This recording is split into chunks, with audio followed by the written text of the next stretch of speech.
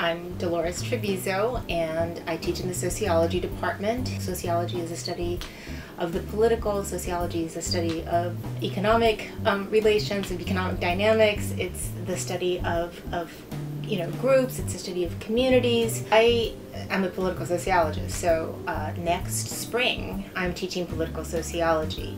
And I teach social movements. I love those two classes.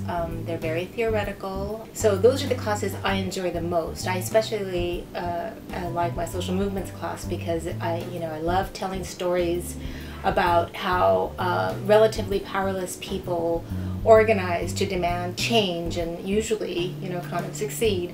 So those are great, those are stories that students like to hear about. So I just finished an article on the origins of the human rights movement in Mexico. Most of my research is on protest movements in Mexico. So the piece I just submitted yesterday actually is a piece on the history of the human rights movements.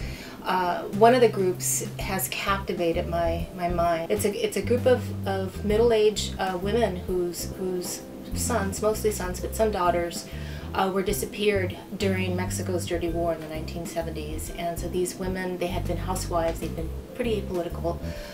They found themselves, kind of knocking on doors of police stations, kind of trying to figure out what happened to their children, adult children in some instances. And then there they kind of discovered one another, that there were other women like themselves looking for their missing children. So yeah, so that's what I've been working on.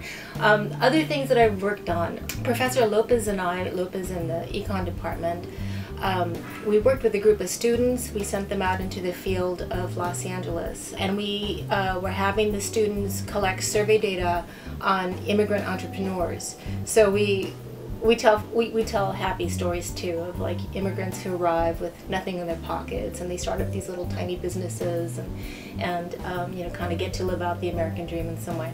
The sociology department here at Oxy really brands itself, maybe that's too strong a word, but we really offer something that I'm not sure other sociology departments elsewhere offer, and that is a combination of having really high standards for our students at other universities, like at UC Riverside. I was just talking to their theory professor, someone who's actually really well known, and he offers a textbook.